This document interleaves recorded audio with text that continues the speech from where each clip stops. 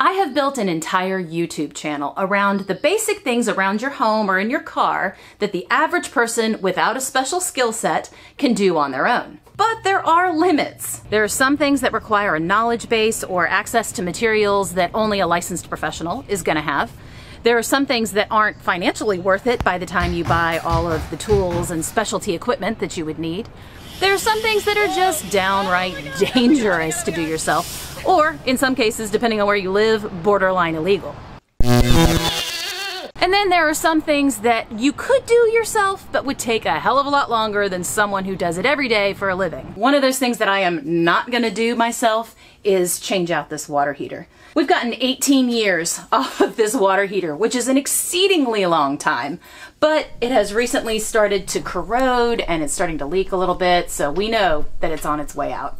I have done some plumbing related videos before. Changed out the flapper and the fill valve in toilets, I've fixed drippy sinks, I've exchanged faucets, but this isn't one I want to tackle on my own. If I do it wrong and the house floods, the insurance company is not going to cover my home DIY hack job on a water heater. Luckily for me, my friend Matt Irons actually owns Integrated Plumbing Solutions here in my local area, and so he's going to come over today and help us out. And I'm basically just going to stand around and ask a lot of questions.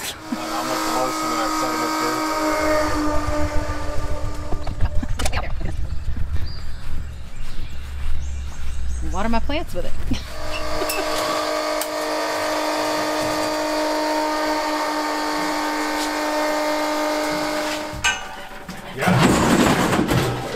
Hey, can I keep that stand? You can, yeah. Awesome. I'll put a piece of wood on it and call it a table. Throw it away. I'm gonna do something with that. Ooh, yeah. Ooh, that's nice. Right there? For sure. Cool. And there she goes. Bye, old girl. They're in there right now doing this, and I gotta tell you, I'm really glad I didn't try to do this myself. The number of little parts and pipes they've had to change, and the tools that they have that are specialty that I wouldn't have any other reason to have other than for this, don't think it would have been worth it to do it myself.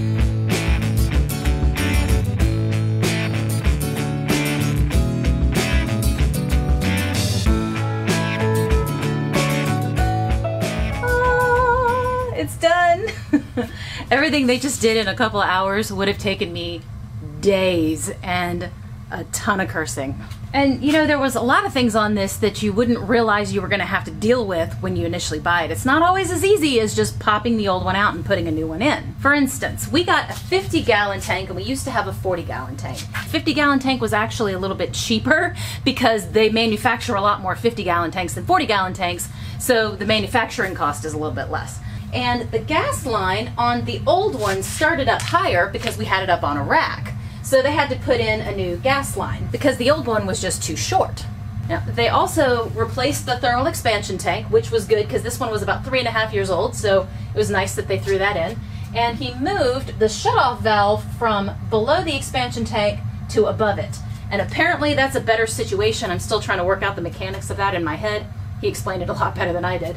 If you came in and you turned this valve off for whatever reason, yeah, you're isolating your expansion tank from where the water's being heated. Okay. So it basically makes this useless. Oh. If you were to turn this off. Okay. So if you turn that off, like say you were going out of town or whatever, right? You know, so you always want this above. That way, when it isolates your expansion tank is still expanding with the water heater. Oh, did they do that wrong originally? It's just the way it was done originally. Yeah. Okay. But no big deal. Okay. All right. No big deal. Thank We're you. just go ahead and fix it.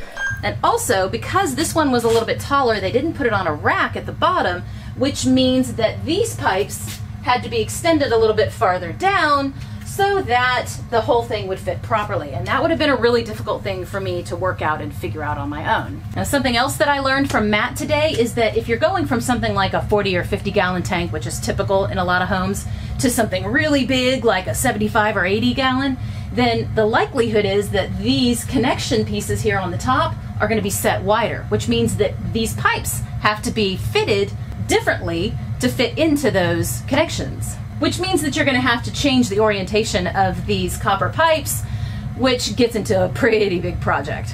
Something else I learned is that the vent openings on these things, especially with gas heaters at least, are usually 3 inches unless you have really high BTUs in your new one, in which case they are often 4 inches, which means you have to change all of this vent pipe as well, which is yet another undertaking because that can extend way up into your walls. One last thing about changing it out yourself is what are you gonna do with the old one? Now, if anyone has good success stories on doing this themselves, please comment it below because I would love to hear it. They're in there right now. Hey, hey Matt, how's it going? I've had leaks with just pipe dope, and I've had leaks with just Teflon, but I've never had leaks with both. Ah, okay. Do whatever you gotta do to make sure that sucker doesn't leak. And you destroyed a perfectly good fort box. Dang it! That's what my kids say. I know. Bye-bye, old girl.